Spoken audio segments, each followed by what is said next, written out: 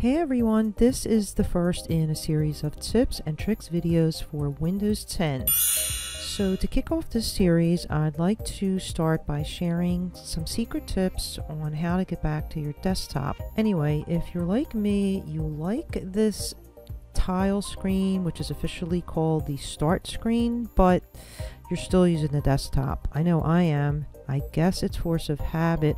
I still use the desktop to add icons and shortcuts.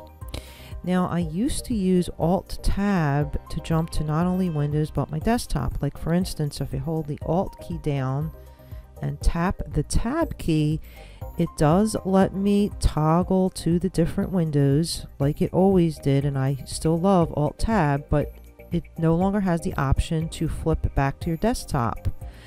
So when I first got Windows 10, that was the first thing I noticed.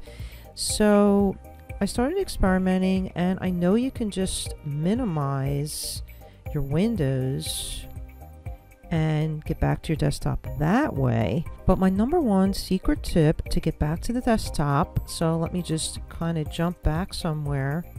From wherever you are, hold the Windows key, that's this key here, plus D for desktop, and that will quickly take you back to your desktop. If you hit it again, Windows D for desktop, it will just toggle back and take you back to where you were. Now, if you like the new start screen, you probably know you can get there by hitting the Windows key, and it will take you directly to the start screen, or the tile screen as I call it. If you hit it again, it will toggle back to where you were. Again, I like the desktop, so I definitely will be using the Windows D key combination to get back to the desktop. So I'm just curious, for everyone out there, do you still use the desktop? What do you use it for? Do you like the start screen, this screen with the tiles? And if so, which one do you like better? And in general, do you like Windows 10? Now I'm going to have a lot more videos on Windows 10, including one where I will show you how to customize this start screen.